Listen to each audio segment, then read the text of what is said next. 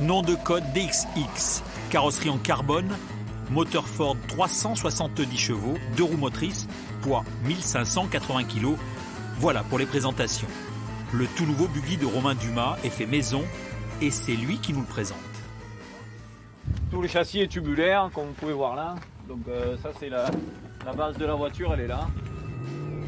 Le pilote natif d'Alès est un homme de défi, mais piloter la voiture que l'on a fabriquée, c'est autre chose. À développer des voitures, on apprend forcément ce côté technique qu'on n'a pas quand on est peut-être que pilote. Et c'est un avantage. Et des fois, ça peut être un inconvénient parce que justement, vous voulez toujours améliorer et vous n'êtes jamais vraiment satisfait. Mais ça fait grandir, je pense. Ce buggy est le fruit d'un an de travail, de réflexion et d'une intense collaboration avec des entreprises innovantes. Romain Dumas est un perfectionniste. Où est-ce qu'on peut être embêté? Ça, c'est une belle question.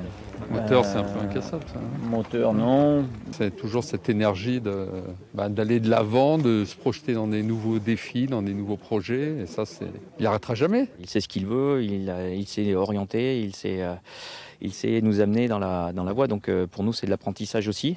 C'est tout ce que pilote aime avoir, c'est-à-dire toucher un peu à tout, le circuit, le rallye raid.